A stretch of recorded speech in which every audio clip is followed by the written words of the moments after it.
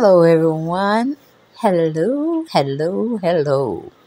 And I am so glad you are here today with me. And we're going to talk about something and everything. We're going to get into it. But I just wanted to say hello, and hopefully each and every one of you all are doing fantastic. Welcome back. That's the next thing I have to tell y'all. Welcome back, and welcome back to the channel. Me, you had to come over here. You sure did. But you were like, let me go see what they're talking about. I know she ain't talking about nothing but a piece of shit. But it's something. And I'm going to go on over there and get me my little kikis and my little ha-has. Okay? But don't forget, as you come into the house, or when you leave in the house, subscribe to the channel if you haven't done so. Come off that fence, come off that curb, come from in the bushes. Just come on into the house. And I say, welcome to my YouTube family. Okay? But as we always have to say, like, share, and subscribe, and comment. I like the comments, even though y'all be coming for a sister, but it is what it is. That is my channel. Okay? That's my original channel. And this is my second channel. All right? We need you all to go over there, do your thing, subscribe to the channel so we continue to grow. All right? But we know we have to use this fair disclaimer act. Everything we doing over here is alleged. Alleged. Get it into your mind. Everything you hearing over here at the house is alleged. Okay? Because we don't know nothing to be factual, because we too sorry to go into, just to go into investigating the situation. Unless it's just one thing that just, just picking at me, just gnawing at me, and I have to go see it for myself. But then that would be an exclusive. Okay? So, we don't get too much into those, but we got to have a talk. We got to have a conversation. We got to get into it, because this person that we're going to be talking about, child, I can't keep it undercover any longer. We got to talk about it. We got to have a conversation, and why don't we get right on into it? Okay, we got some guy named Vic. He's a part of the drill community. And we got DjAkademiks. He is giving his perspective on the drill and its meaning and everything. And this guy named Vic is just tearing into his behind. Like he said, you didn't have a right to have an opinion about, being a drill or being a part of the drill. What the drill is? I was saying it's something about killing people. Oh, I don't know. I thought it was something about music. No. I don't know. But we're going to listen to him. Because like I said, he is definitely, they're rappers that end up telling about how they live their life in the streets. That's what I got. What a drill is. Y'all know what a drill is? Get down in the comments and say, Dale, you were right. You on the right street. You didn't have to veer off.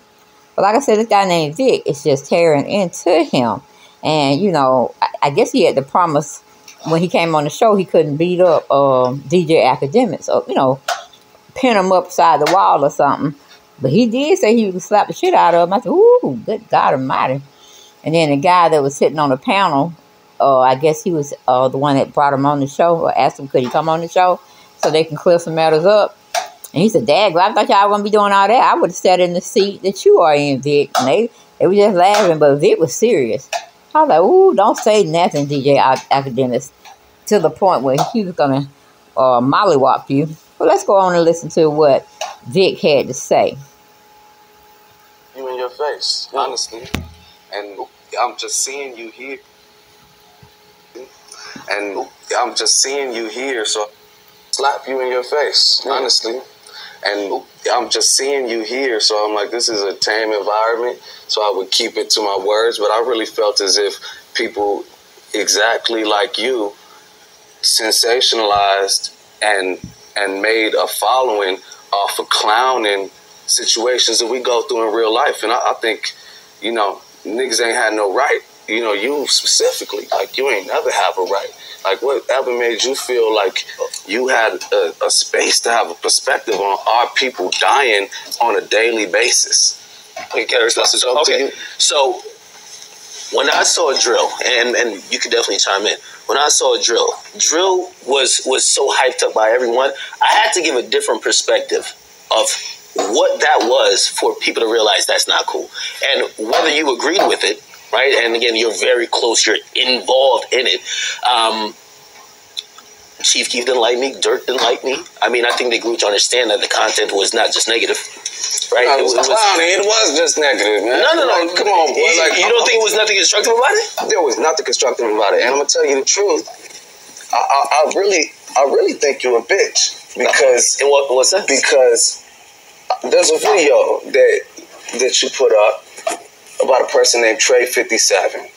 Making all these jokes. Oh, here's another Chirac Savage. Like, this guy's stupid. He messed with the Grim Reaper. Like, nigga, this is not a video game. That's a nigga I grew up with. I've known since I was 5 years old.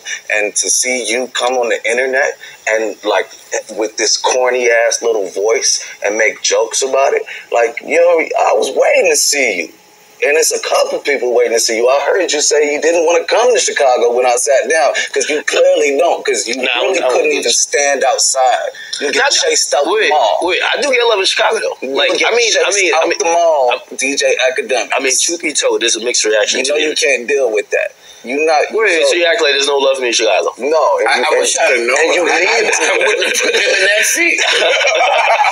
I would have sat there. No. You talk about real niggas, man, from a real place. How you feel about it? I wanted to slap you in your face, honestly. And I'm just seeing you here, so I'm like, this is a tame environment, so I would keep it to my words. But I really felt as if people exactly like you sensationalized and made a following off of clowning situations that we go through in real life. And I think, you know, niggas ain't had no right. You know, you specifically, like, you ain't never have a right. Like, whatever made you feel like you had a space to have a perspective on our people dying on a daily basis? Okay, so when I saw drill, and you could definitely chime in.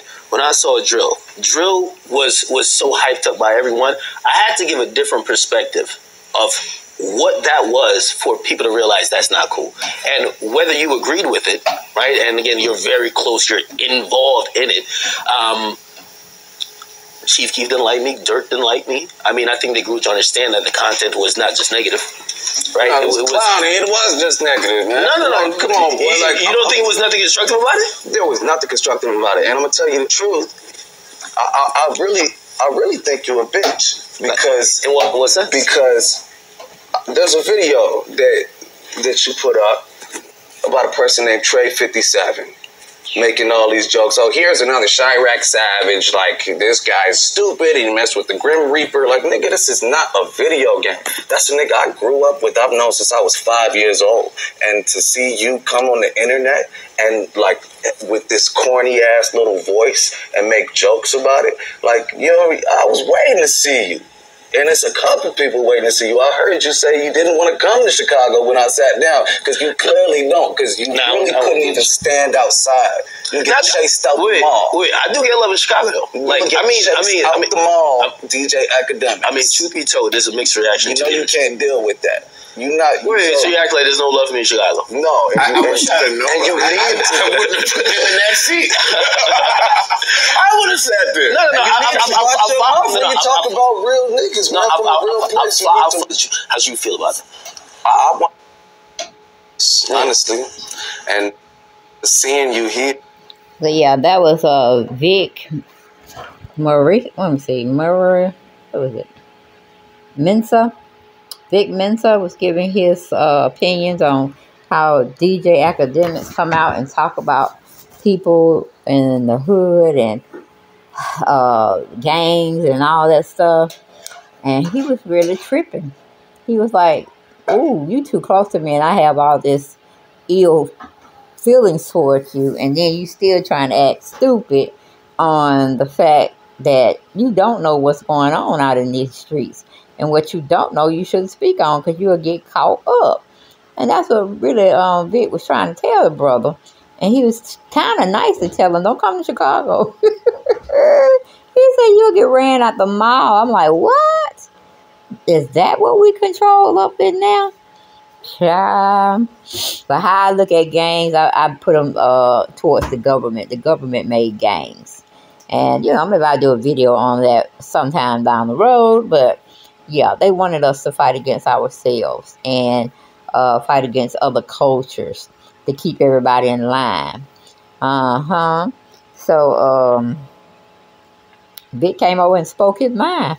I'm glad he didn't get a hold to DjAkademiks, because that would have been something like an assault charge, and he probably would have made bail, but then that would have made him want to go even harder to get DjAkademiks. So, I mean, really, people have their perspectives on different things. They have their viewpoints, and a lot of us don't mean no harm. We just felt that it was a conversation piece. And since y'all my family, I just come up here and talk to y'all. Now, what other bloggers do, they do on their channel, and most of the time, it is respectful. But that's all I got, y'all. I ain't got no more. And I will see you guys and ladies on the next video, okay? If you haven't subscribed to the channel, go on and do it. Now, what you waiting on? Shoot. Bye-bye.